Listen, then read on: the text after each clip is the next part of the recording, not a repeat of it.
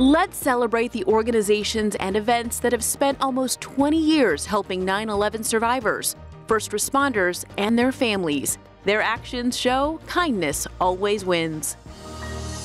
First up, a nationwide event that pays tribute to the fallen firefighters of 9/11, the 9/11 Memorial Stair Climbs. It's in honor of all the fallen brothers and sisters from 9/11 and their families, so it's one of the least things we could do. Since 2005, people from all over the country participate in this annual event that also helps raise funds for the National Fallen Firefighters Foundation. Individuals will ascend 2,200 steps, which equates to the 110 stories of the World Trade Center towers. Dozens of events will take place this Saturday through next month across the U.S.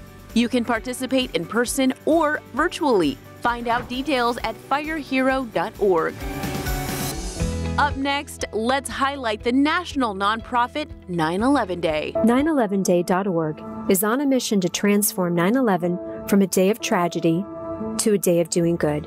It was founded in 2002 and has since helped commemorate September 11th as a national day of service and remembrance. We felt that maybe the best way to honor everyone would be to transform 9/11 and to redefine it. And for this year's 20th anniversary, the organization hopes to reach a new milestone. Our goal is to try to document as many as 20 million good deeds over the course of the days leading up to 9/11 and afterwards. It's just a matter of taking a second to remember how much we have in common.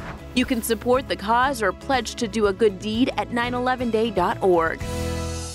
Our list wraps up with the Voices Center for Resilience. Voices is an internationally recognized nonprofit organization sharing resources to help individuals and communities heal and build resilience. This Connecticut-based nonprofit was co-founded soon after the 9/11 attacks by Mary Fetchett, originally under the name Voices of September 11th. I lost my son on 9/11, and after the loss of my son, my response to that was really to start to mobilize. The organization offers support groups, workshops, and other resources to those impacted by the events of 9/11. And today, that mission has expanded to help those impacted by other tragedies as well, including the COVID-19 pandemic. And the most gratifying thing truly is being able to help them. You can learn more at voicescenter.org.